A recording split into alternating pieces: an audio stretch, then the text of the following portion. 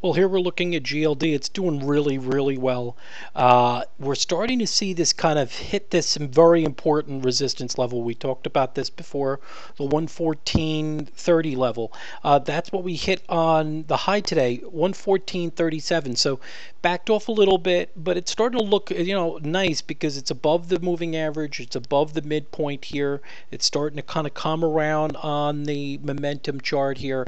So I think we're really seeing a very nice initial move.